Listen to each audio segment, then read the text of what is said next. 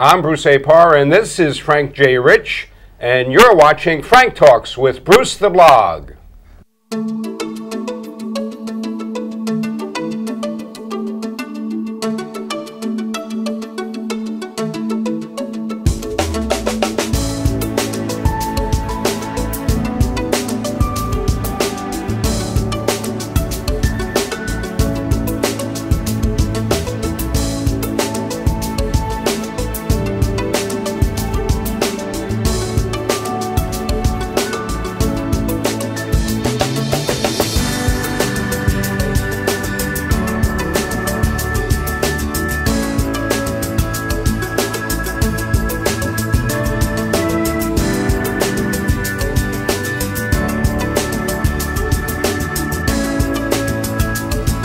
Hello, this is Frank Talks with Bruce the Blog. Thanks for watching, and every week we like to remind you that we are brought to you by the Penny Saver and by our parent company, Chase Media Group, and for that we thank my co-host, Frank J. Rich, and our CEO, Carla Chase, for putting us up here.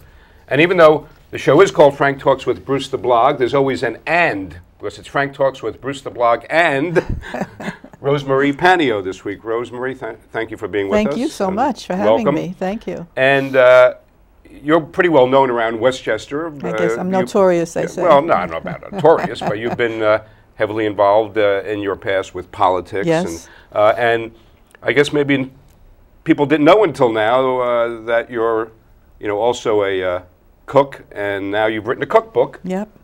Celebrate Italy and its culture of food and wine, which we're going to talk about today.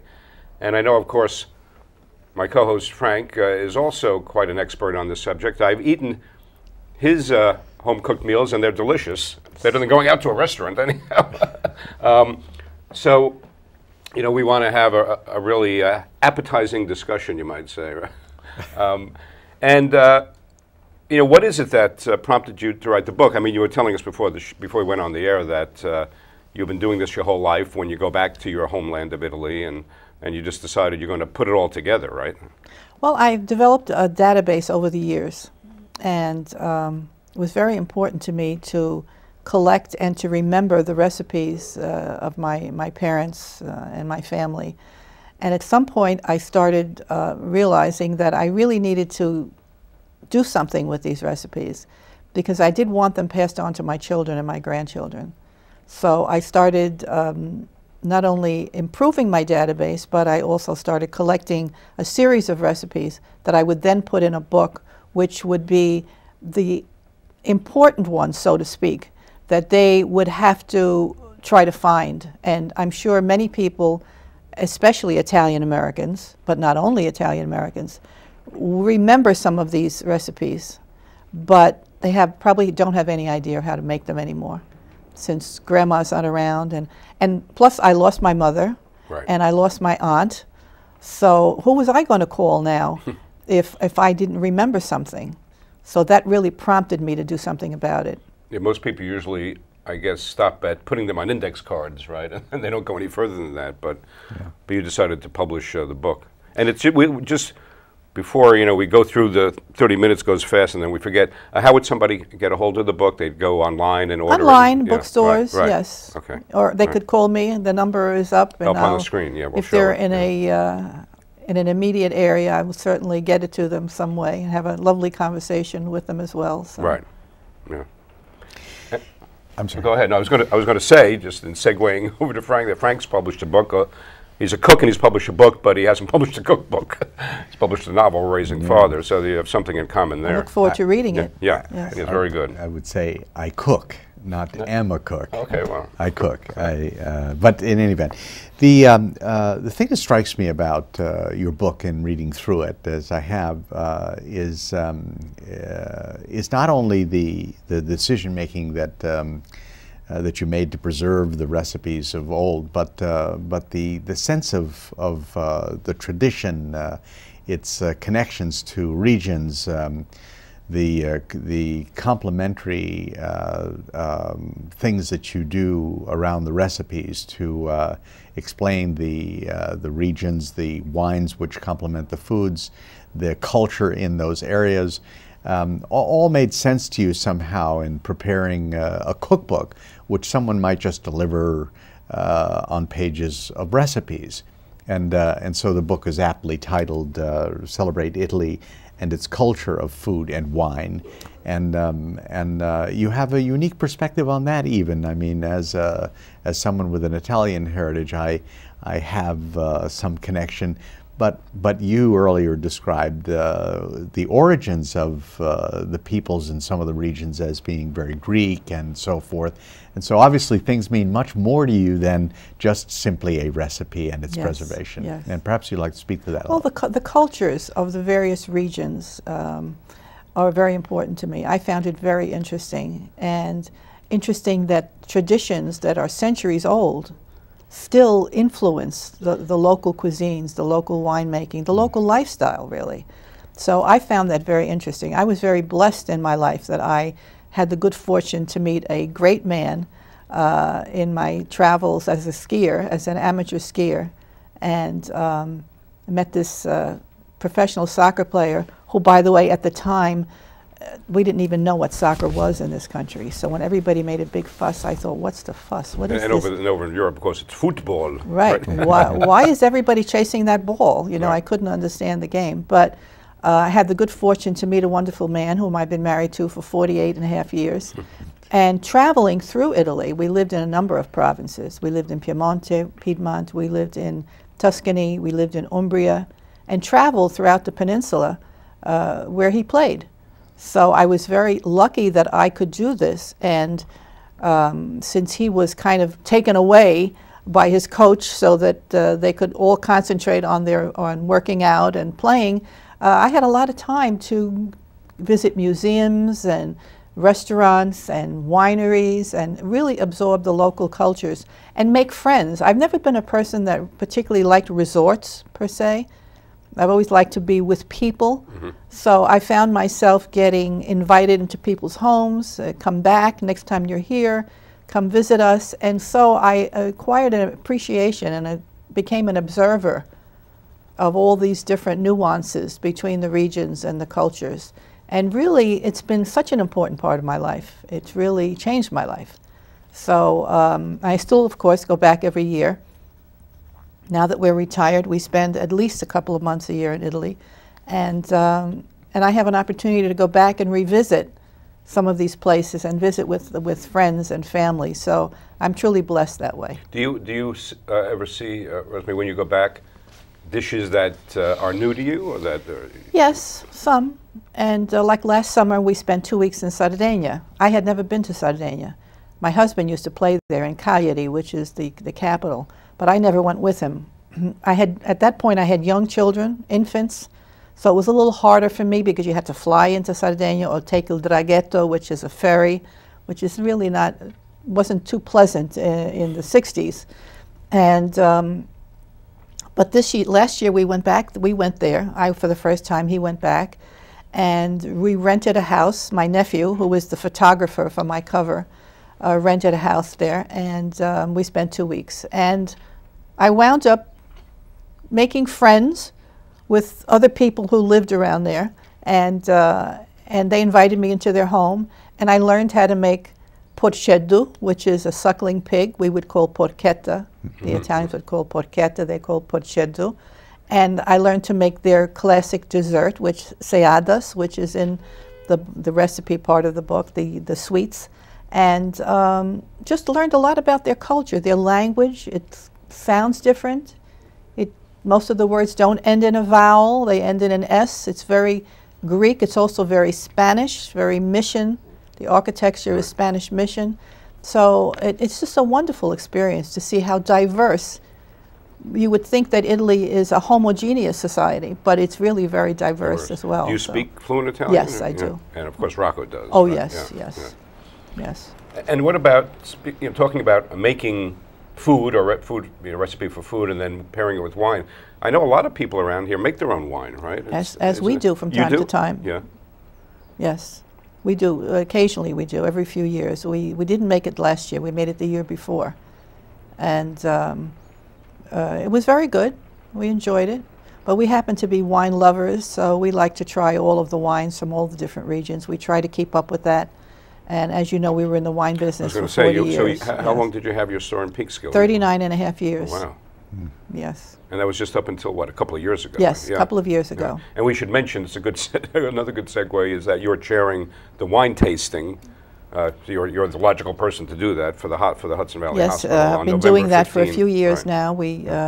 We put together a wine tasting at Trump National Golf Course. Right. And it's to benefit the Ashikari Breast Care Foundation right. of Hudson Valley Hospital Center, yes. And right. we have a lovely time where the wine is all donated, as is all of the food from area restaurants. Right. And so almost all of the proceeds go to the Ashikari Breast Care Foundation. Yeah. And it's a great night. Yes, we have a very good time. Right. Yeah, we both enjoyed it. Yeah, we've been with it last year, yeah. Let's talk a little bit about the recipes, okay. And in keeping with your approach to things, let's complement that with a more comprehensive view of things. When we cook, there may be 5 elements to it. We list the ingredients. We think about the preparation. We think about the things that might complement the actual dish that we're going to prepare. We have cooking techniques that we use, which are often lost in the translations of recipes. And then finally, the presentation. Tell us about some of the recipes and how all of these things matter for where they come from and how they arrived as recipes. Well, as you know, Italy is made up of 20 regions, and each region really has its own cuisine. If you go into southern Italy, for instance, Rome is the dividing lines. Rome and south is the olive oil belt. North of Rome is the butter belt. A lot of it has to do with climate, geography, the microclimates, what foods can grow there, how they prepare them. Italians are very it's very important for them to eat local foods. They're local boys. Local foods, stuff that's grown locally, has been grown locally for years, centuries, if you will. Right. And their own preparation of it. And have they deviated in some ways from that? Yeah, of course. The cooking has evolved. Right. But those basic recipes are there. And because I traveled so much in Italy, I get to taste all of these and appreciate the culture around them. So when I come home, I really don't think about the province, or I just think about what do I need to prepare today or this week for my family. And the calendar has a lot to do with it. When I first started approaching the idea of putting a book together, I said to my daughter Pamela, I said, I don't know, how am I going to do this? Because I need to find a reason to select certain recipes and not others. And she said, well, why don't you do what we do? I said, well, who's we? Well, us, the family. She said, we use the liturgical calendar. Why do we prepare certain dishes at certain times of the year? Well, yes, because they're grown that time of year, or they're available that time of year, but they also match our liturgical calendar, our feasts, our holidays, etc. So that was my guide in putting. I started with New Year's Day, and I just went around the calendar, and that's what made me select some of the recipes that I put in there. So let's focus on a couple of them. Okay. Choose a recipe, a dish, and tell us a little bit about it and all of the meaning around it. Well, for instance... Or shall I do that? Oh, you can do that if you like. For instance, New Year's Day, we generally have, most of Italy eats lenticchie, lentils, Right. with, I'm going to forget the name of the sausage that I have in there. I'll have to look it up. Right. I'll do that. Cotechino. Now, cotechino was only available in the Parma, originally was only available in the Parma, Modena area, Cotechino di Modena. That's usually what, or they'll eat sausage or pork for New Year's. What was the reason for that originally? Well, most people in the provinces, now this is not the big cities, this is most of this is very provincial cooking, Right. Would have their own pig. And the pig would be slaughtered in the wintertime for the holidays. They'd raise the pig all year, and they'd slaughter it for the holidays. Right. And from that, they would make their sausage, their prosciutto. Everything came from that. Guanciale, they would use the cheek for one type of a cold cut, and every part of the animal got used. Even the blood of the pig, they would make sanguinaccio, which is a blood pudding. So that was the celebration for the new year. Right. And they would have these available. So that's really what I used. I used my calendar, my Easter recipes, what I start making towards summer, what I make during the summer, and as it gets colder, right. I'll make the minestrones and the heavier soups.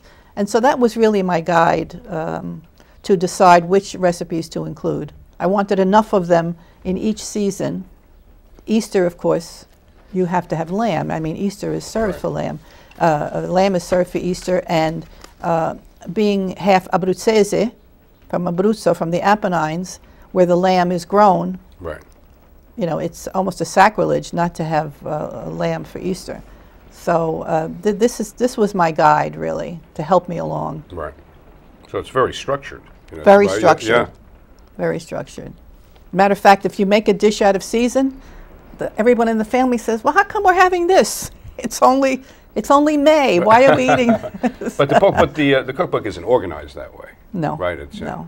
It's organized by whether it's an appetizer right. or an entree. I have appetizers, primi piatti, which is first dish, secondi piatti, second dish, entree. Right. And I have dolce, which is all of now. The dolce part of the book, the sweets, the rest, the desserts, are probably recipes that most people have had, right. probably from their grandmothers, but don't know how to make anymore. Right. So I took that collection that I thought was the most important and put that in. Not that there aren't more, but those were the most important ones that we have to remember, and we have to pass those on. What are some of those? Right. Pardon me? What are some of those? Well, pizzelle, for instance. Describe that as the pizzelle cookie. is a very flaky cookie that you put in a press, and it comes like a pizza, pizzelle, a small pizza, and you put it in the press, and it comes out like a wafer. Now you can also put those on a spindle and make a little cone out of them, and if you'd like to fill them, you could fill them with cannoli cream, for instance. Now I have cannoli in there, how you can make your own cannoli, and your cannoli cream. Very easy. Some of these things are very, very easy. Yes. They're not rocket science. Yesterday, I thought I had a meeting last night with Circolo da Vinci, yes, as right. you know, is the club Sure. from Yorktown, and because I'm on the board there. And so it was a very busy day for me, but at 4 o'clock, I said, "Oh, I can't go there empty-handed. I have to make something." So I made a very simple yellow cake, but I said, "But this is not enough. I can't get away with this." So I looked, and I had a ricotta. I had fresh ricotta in the refrigerator. I said, "I'm going to make a ricotta cream, and I'm going to just serve it right on top of this nice cake." And to give it a little Italian twist, I put a little fiore di Sicilia, which is a flavoring, like vanilla, but it's used in Sicily, and it's a combination of all citrus fruits. So in the batter, I put a little fiore di Sicilia, so it got that nice Sicilian flavor, because I didn't have time to make cannolis, but I made the cannoli cream.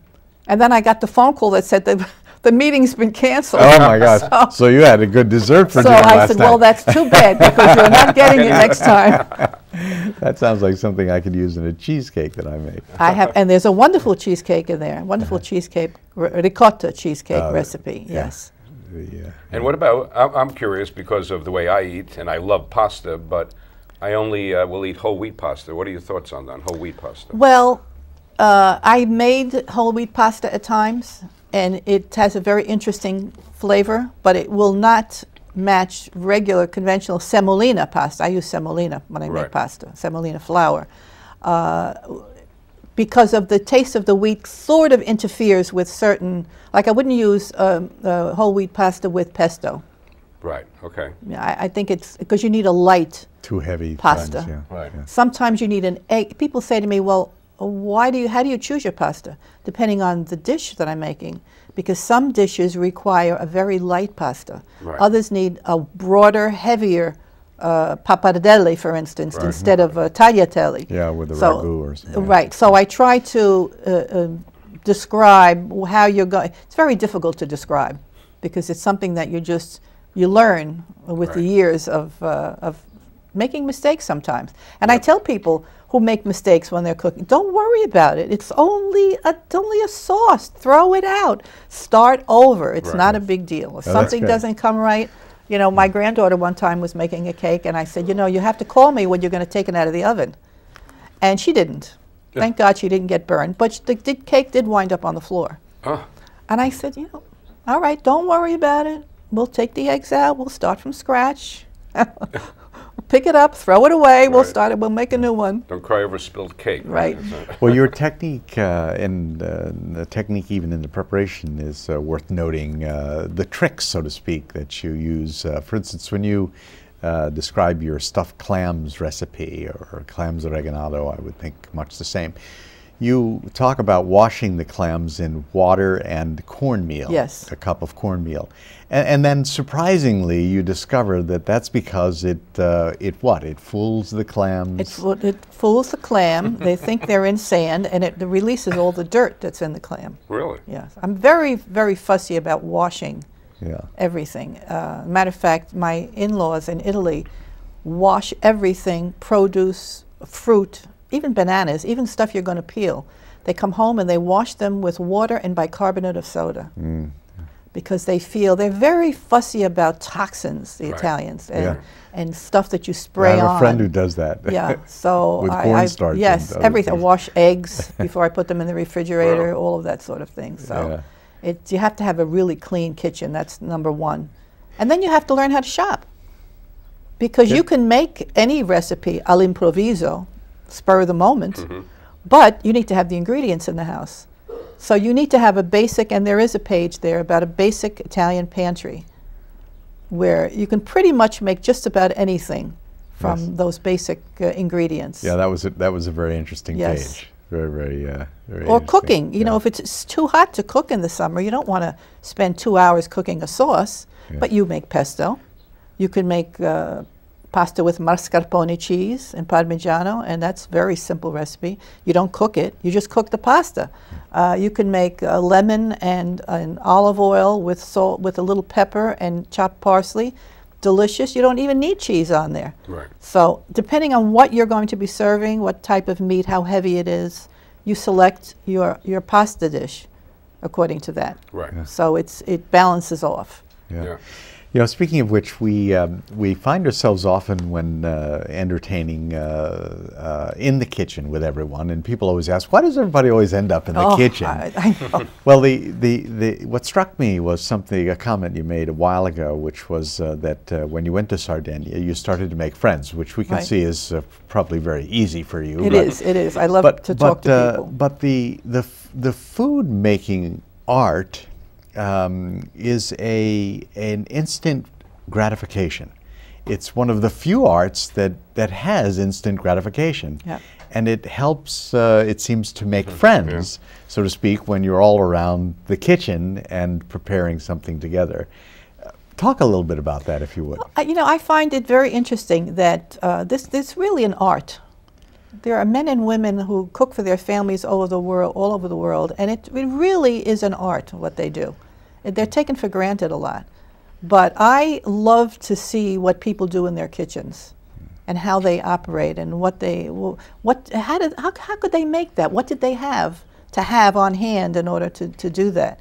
I talk about the dessert dish that I learned in Sardinia, seadas, which is really a disc of pastry, which they made very rapidly, much like we would make pastry, and then cut it out. The woman cut it out with a can. I think she had a washed out can. Cut it out, and then she put into it which we could not get here, 4-day-old pecorino, Sardinia pecorino, which was just 4 days old. Oh yeah. So it was moist and soft.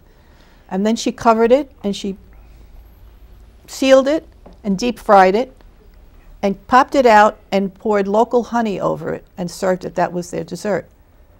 So the next time I was making them with her. Well, no, let me do that. I'll do that for you, Yeah.